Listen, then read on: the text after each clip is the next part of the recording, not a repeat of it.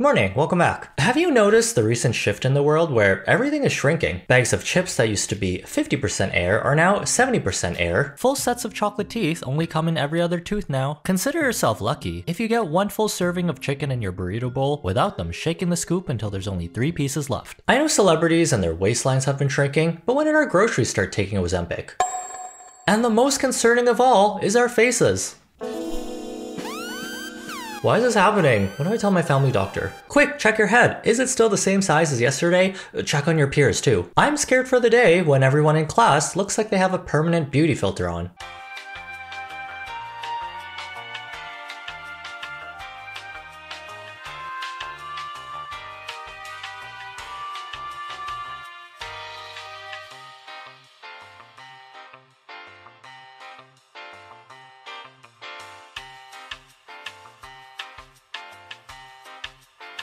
And this is why we don't kiss fall in love in real life. Anime characters, you stay in your 2D world, especially this killing stalking lookalike. So where are people's jawbones and buccal fat running off to? If you didn't give your face bones to a dog, we can look for it together. It's another beauty standard manifesting itself into our everyday lives. You might miss it if you're not taking daily measurements of someone's face. Achieving your desired head size is a choose your own adventure nowadays. Google will show you at least 55 exercises, 55 cosmetic procedures, and 55 beauty filters you can use to shrink your noggin. And there is science behind wanting a smaller face to fit into beauty standards. It's not our usual social media beauty psychosis kicking in again. You can actually see how changing your face shape can play a role into making you look more conventionally attractive. And on the other end of the spectrum, people are going too far and gua shaing too hard until they became an anime otosan. Some of us are reverting back to the head we had as a toddler. I'm not sure why we're so set on changing our facial features until we've crossed over into the uncanny valley. In 2060, our brains are going to be vacuum sealed if we keep shrinking our heads. Is this why we're all having such a hard time concentrating nowadays? I started off the year pretty strong, but it feels like my productivity went on maternity leave and then quit. We're all in dire need of a mental reset. But thanks to our sponsor Skillshare, they have a class taught by Thomas Frank, Productivity for Creatives, build a system that brings out your best. That does exactly that. Burnout is a term that's been on the rise lately, and it tends to happen to content creators quite often. The most useful advice I got from this class was to think of my inspiration as a muscle. The more you use it, the easier it'll be to access your creativity skill when the time calls. Plus, tips on changing your mindset about how to approach work, and inspiring me to clean up my workspace. Now I have nice things to look at when I'm stuck on a computer all day. I think I'll be checking out Skillshare's Craft Your Space Learning Path next, a series of classes meant to be taken in order to get you from beginner to pro. If you're planning on investing on yourself this year, joining one of the largest learning communities doesn't sound half bad. Take your skills, career, and side hustle to the next level by learning from thousands of classes taught by people who are masters in their craft. Film, illustration, design, freelance, productivity, the list goes on. I started my YouTube channel a decade ago with the bare minimum. No thoughts, just film on potato, then post. Ever since then, I've taken Skillshare classes on editing, color grading, how to properly set up lighting, and productivity classes that help me set up systems to avoid burning out. It's cool how these content creation tips I learned years ago are still useful to this day. Who wouldn't want to learn things to make their life easier? The first 500 people to use my link in the description will receive a 1-month free trial of Skillshare. Get started today. The correlation we have with being skinny and being conventionally attractive still exists to this day. While we are embracing a lot more body types and seeing a lot more representation for different types of body builds, being lean, toned, with a thin waist is still the beauty standard a lot of people want to achieve. The rise of everyone and their dog suddenly using Ozempic isn't that surprising. We've always been looking for that quick fix to shed a few pounds, and this is it. The gang's all here. We're on the new skinny version of the Yellow Brick Road to see the Wizard of Oz, Zempic. Nice.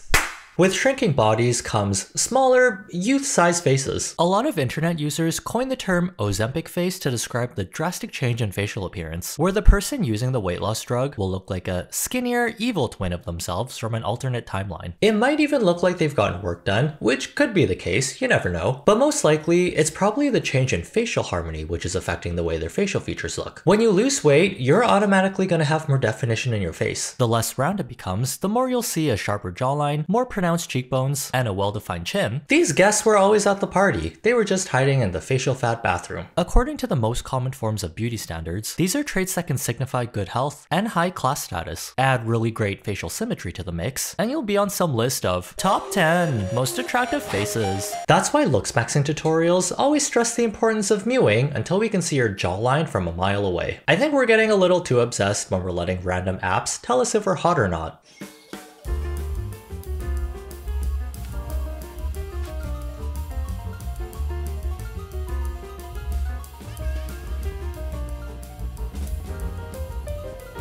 What kind of AI generated nonsense is this? If I stuck my dog's face in this app, it'll probably tell me he's rated 100. But maybe there's a tiny bit of truth to these measurements. Science says, if your face is proportionate to the rule of thirds, or comes close to fitting the golden ratio, you're considered aesthetically pleasing. And people with smaller faces tend to have an easier time accomplishing this. Dr. Chua Junjin, a plastic surgeon at Mount Elizabeth Medical Center, said that generally, a small face with prominent facial features is more attractive. In other words, if the eyes, nose, and lips occupy a larger proportion of the face, the more attractive the person looks. Timothée Chalamet, well known for his soft boy aura, love for peaches, and clearly defined facial structure, many would say he's a pretty good looking guy. But recently his face went viral on TikTok. When people were speculating, he's caught something over the years. Timothée Chalamet has unfortunately fell victim to twink death syndrome, which is when you gain some weight and finally reach the decrepit age of 24. Timothée Chalamet is now losing fans by the second because of this dumb reason. This week, several videos comparing photos of Timmy from 2021 to 2024 have gone viral on TikTok. Many arguing that we are witnessing his twink death or glow down. Although most agree he looks exactly the same or at least a little bit healthier, others are trying to point out he appears to have gained weight, with some speculating he's gained between 10 to 50 pounds. This is supposed to be 50 pounds. Okay. Just because he doesn't have a permanent mewing smolder anymore doesn't mean he's undergone twink death just yet. He would definitely still fight for the center position when Super Lady by G-Idol starts playing in the club. It's kind of insane how people jumped at the chance to call him unattractive after he gained a little bit of weight. There was even claims he gained at least 50 pounds, which doesn't make sense. Where is it? Cause I don't see it, unless it all went to his thighs like when Squidward ate all those Krabby Patties. My thighs? He's still considered one of the most handsome actors in Hollywood right now, but it's an example of how smaller defined faces are always going to be more desired. You have a small eyes and big face. I don't like. When your face gets bigger, your facial features tend to appear smaller because there's more space to fill out. As someone who has to look at their own face all day while editing, even I could notice my facial features a lot more in old videos when I weighed less. Although I will say, I feel like I looked older back then compared to now. There is that double-edged sword of looking older than your age when you have less facial fat. Why do you think babies look so young? Other than the fact they're 0 years old. With plumper faces, you develop wrinkles at a slower pace, and the entire structure of your face stays intact longer compared to your skinnier face counterparts. People on Ozempic can sometimes lose weight too fast and it ends up showing on their face, so they end up playing catch up with cosmetic procedures to put back the volume they lost. The first and most notable thing is hollowness in the mid-face, right here. So if you're lucky and you have sizable cheekbones, you'll show it less. But if you don't have a lot of cheekbones, you'll start to hollow right in the mid-face, and at the beginning you'll like it because it'll make you look less cheeky and more model-like and gaunt. But one more notch and now you're starting to look hollow right here. You note it most when you lean forward and you have this sort of emptiness.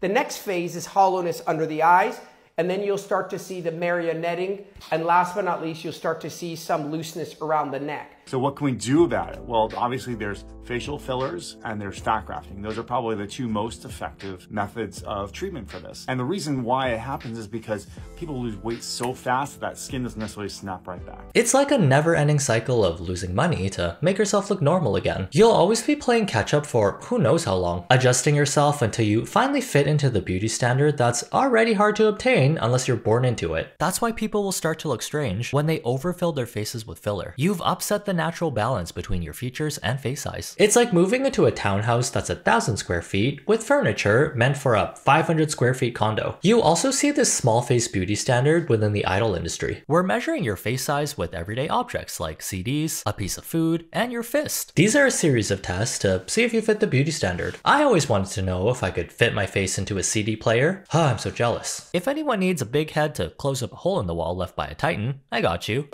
성호도 안정적으로 성호도 잘 봐. 영철이 형도 턱부터 해. 수영이 들어가 봐요. 가운데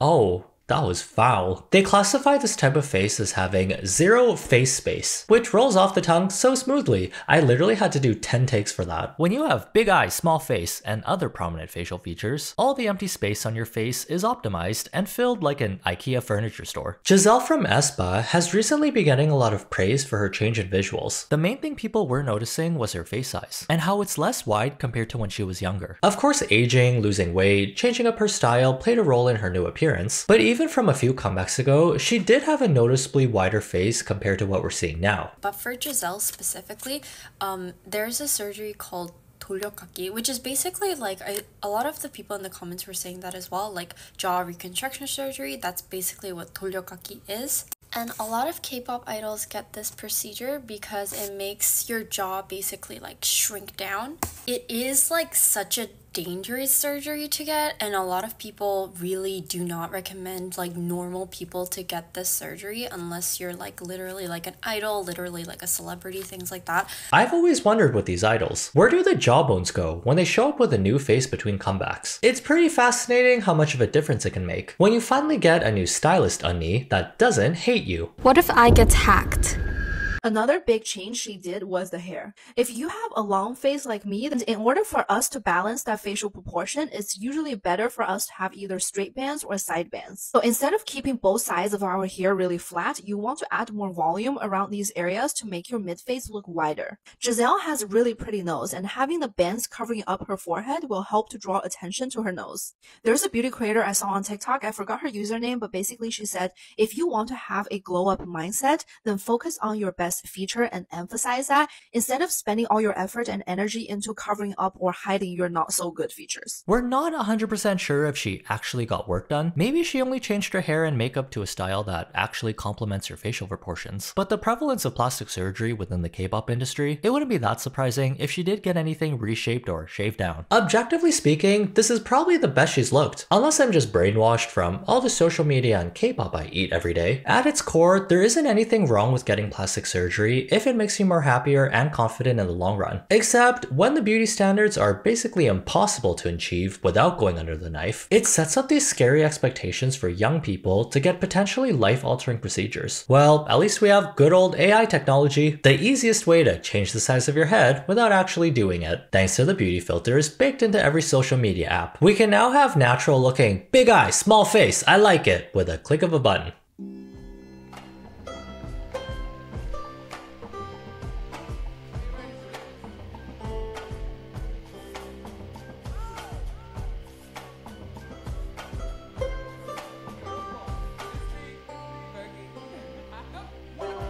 Whoa. This is satire, right? Like some sort of Courage the Cowardly Dog cosplay? These beauty filters are meant to be used sparingly. Well, I haven't seen anyone else crank the face slimming, skin whitening, eye enhancing dial to 500, so that's good.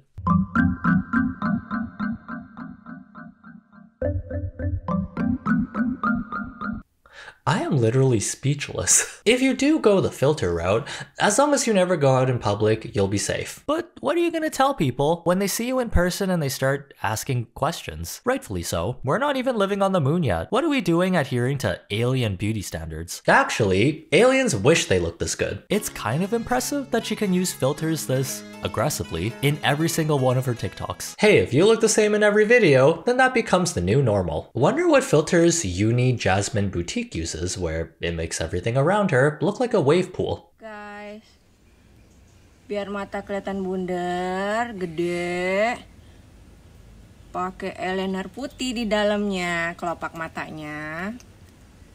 Kemudian dipakein eyeliner hitam di bawahnya. Cleansing dulu muka aku. Oh my god.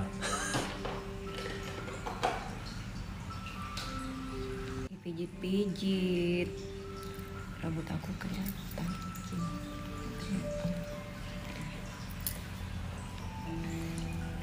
Okay, great gowns, beautiful gowns. I've watched a handful of her TikToks and I've already accepted the fact that this is what she looks like. Trust me, I am also more confusing than you. This was the most natural video I could find where she doesn't use any filters. Or if she is, it's definitely a lot more natural looking. She's already got that V-shaped face and pale skin that fits the Asian beauty standard. Too much of a good thing is always bad. Like these filters are definitely overkill.